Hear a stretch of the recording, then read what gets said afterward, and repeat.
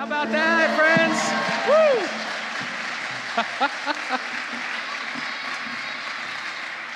All right, welcome to our new sermon series called Friends. Friends. Let us pray for our message today. God, we thank you for creating this community, for the value that it brings us, for the value this community can bring Georgetown and the surrounding areas. We name and we claim that it's a gift to us. All the different ways that just the people sitting around us help us get through life and help support us. Those in our life that check in on us, our friends. We pray that through these conversations that we can become even a little stronger, offer more for each other that might help support this world. In Christ's name we pray. Amen.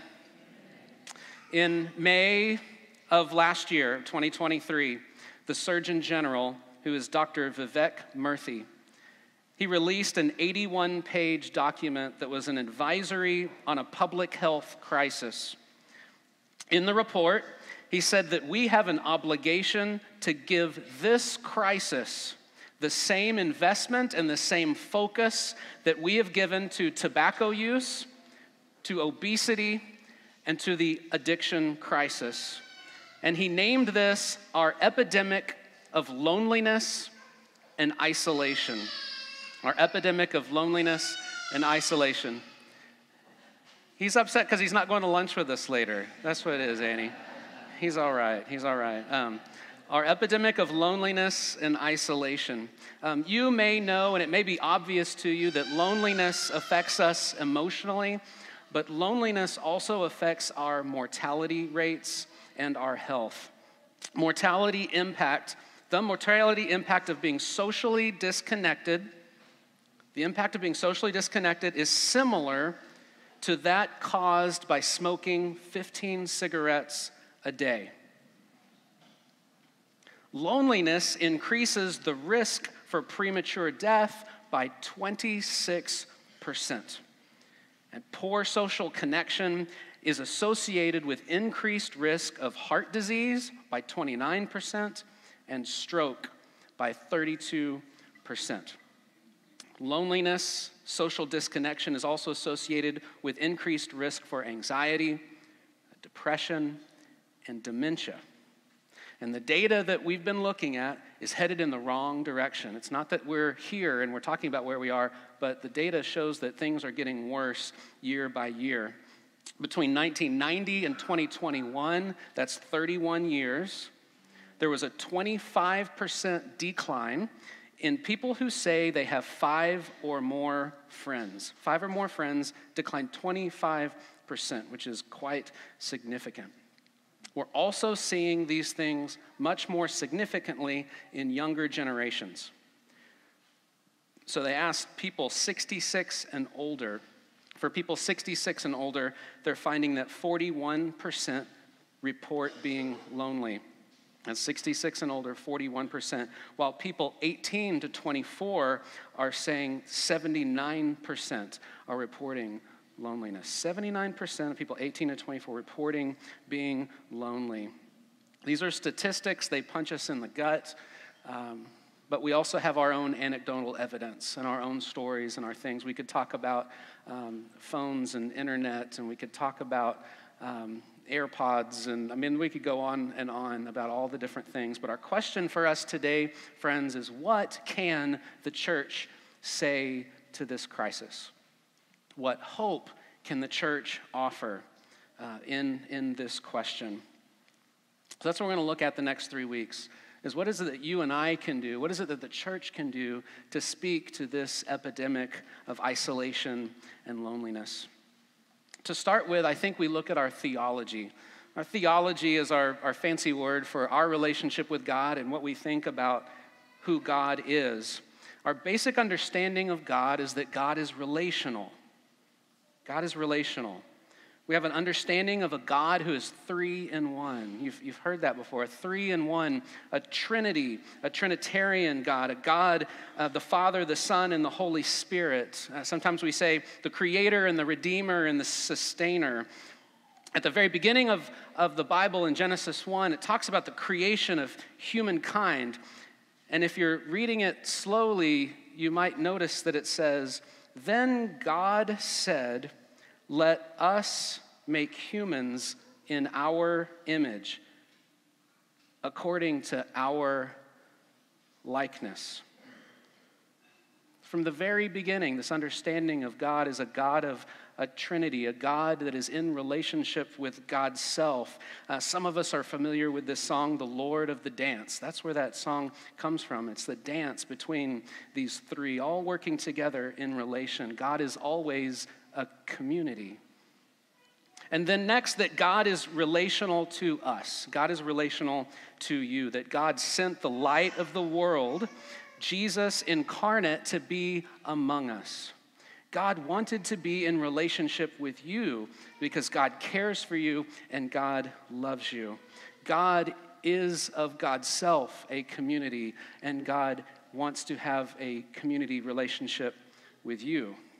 So, if we are made in the image of God, then we are made to be in this similar community, in a similar relationship. We were made for each other. We were never meant to be isolated by ourselves. Genesis 2, and I'm going to tweak the wording just a little bit. It says, God said, "It is not good that you should be alone." It's not good that you should be alone. And even if we don't feel lonely, if you personally don't feel lonely, if you think you've kind of got this all figured out, guess what? We're a church who cares for our neighbor. We're a church that says if this is a problem with our neighbors, then it's a problem enough for us to speak about and to think about and offer some solutions for. So the next 3 weeks, we're going to talk about community. We're going to talk about our need for friends. We're going to have a little bit of fun with a show that some of us watched, but we're really looking at something quite serious and quite important. We're going to look at 3 sets of friends in the Bible and what we might learn from their relationship. Next week, we're going to look at Naomi and Ruth.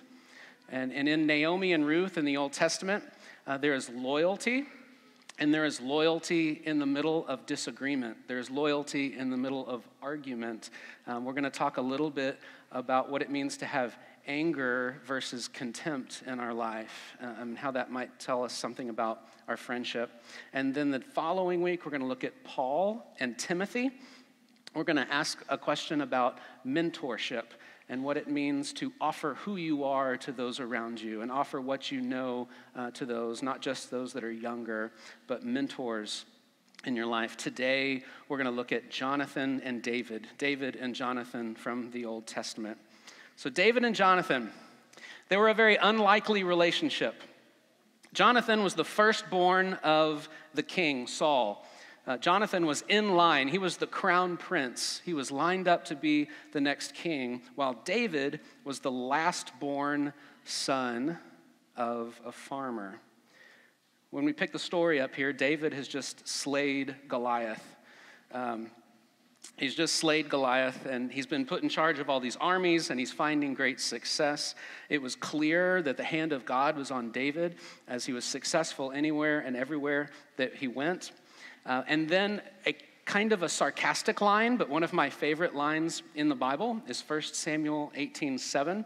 There's David and Saul are coming through town, and the streets are lined with adoring fans as they're praising them and lifting them up. And the line says, "Saul has killed his thousands, while David his 10,000s." And I like that line. It's kind of like, hey, Saul, you're good, but this guy David, man, that's really it. That's kind of what they're setting up. And Saul begins to get jealous of this young up-and-comer David, and Saul gets angry, and Saul gets jealous, and Saul plans to kill David. And in fact, if you read through 1 Samuel, there's multiple times that Saul tries to kill David. There's a couple scenes where they're in kind of the throne room, and Saul picks up a spear and he throws it at David. And the Bible says he tries to pin him to the wall, and he misses. And then he does it again. And then I'm reading it, I'm like, man, if anybody throws a spear at me, I'm not going to wait for the second spear to come be thrown. I'm out of here. But that's what is going on here with David. So time and time again, Saul is trying to kill David, and somebody gets in the middle to save David, and that's Saul's son, Jonathan. Jonathan sees the heart of God in David and sees that they're together and they're similar. Even though they're so different, the two are so very different, they see a similar heart for God. In 1 Samuel 20, it says, Jonathan loved David as he loved his own life. So in our scripture today, Jonathan made a covenant with David because he loved him as his own soul. Jonathan stripped himself of the robe he was wearing, and he gave it to David, and his armor, and his sword, and his bow, and his belt. And we kind of ask, what's going on here with Jonathan giving all these things to David? Jonathan was the crown prince. Jonathan was in line to be the king. And by saying, look, here's my kingly robe, I'm giving this to you. Here's the sword I'm supposed to carry as the prince, and I'm giving it to you. He's saying, I am stepping back from what's been given to me, and I'm giving to you, and you're going to be the next king. He was giving up his crown for a friend. And so these two, we're told over and over again in the Bible, they deeply love each other. They have this brotherly love. In the Greek, there's a word for that, philia. And they have this philia love. That's where Philadelphia, the city of brotherly love, comes from. And as Jonathan dies in 2 Samuel, David, because he's a singer, he sings this song. And it says this. It says, I'm distressed for you, my brother Jonathan. Greatly beloved were you to me. Your love to me was wonderful, passing the love of a woman.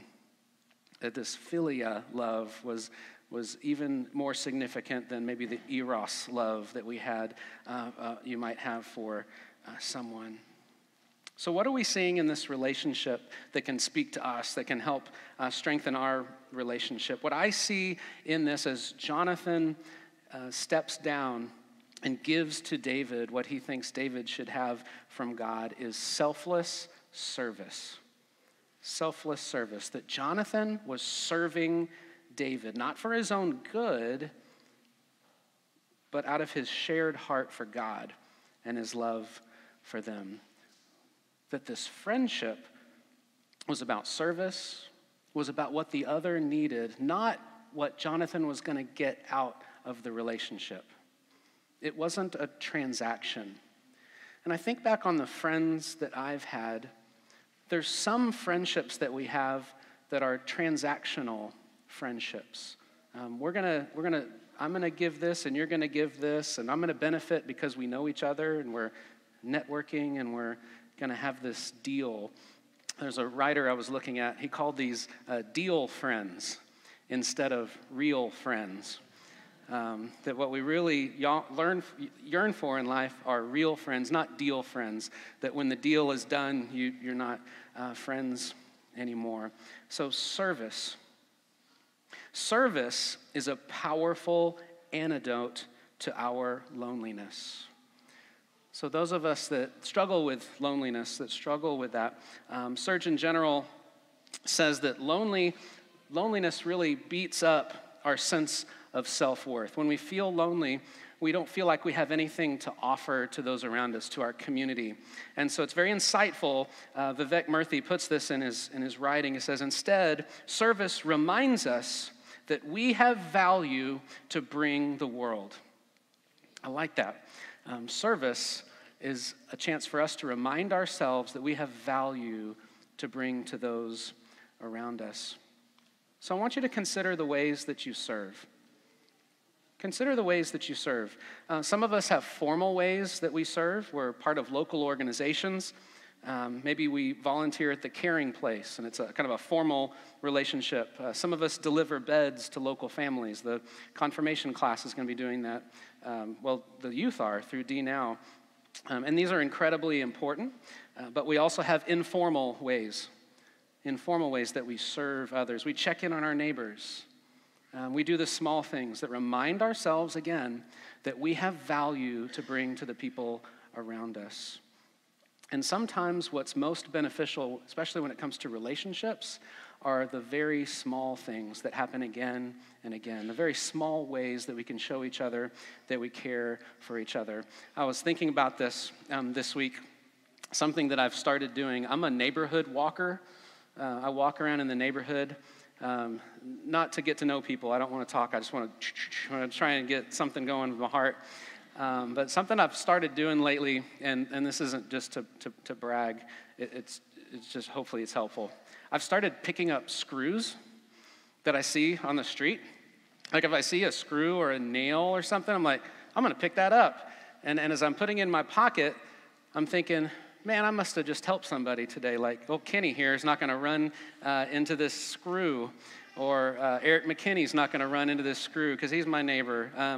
And maybe there's some really small things that you might do, or you might be able to do, that people wouldn't even know. No one knows unless you're preaching and you tell them in a sermon.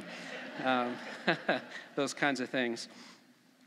Service really helps define who we are as Christians. Service helps define who we are as Christians, because to follow Christ means that we live for others and not for ourselves. If we're going to be a Christ follower, we're going to follow that pattern and that model of Christ coming to be for us and serving us and giving of himself for us. It's our understanding about God. It's our theology that leads us and gives us a desire to serve. So think about the ways that you serve. Also consider your friends. Consider your friends. Maybe if you were to just think about that small handful of close people around you, how have you served them lately? How have you served them lately? Or have we just been too busy that, boy, it's been a while since I've even reached out to them? What would an occasional text thread or an occasional phone call or a card or anything that just might pause our incredibly busy life to offer yourself for them? Have you been a friend lately? And I think for some of us, as we get through these 3 messages, as we look at friends, our goal is not to find the next 5 friends. That may be a goal that you have, is I just need some more people around me. I think for some of us today, it's going to be going back to those first handful of friends and saying, what can I do to strengthen these relationships? How have I gotten so busy that I've let those go over the last few years? I've lost that need, that connection. I haven't really served them in a while. That maybe that's going to be the encouragement from these messages. One more quote from the Surgeon General. He says, each of us can start now in our own lives by strengthening our connections and our relationships.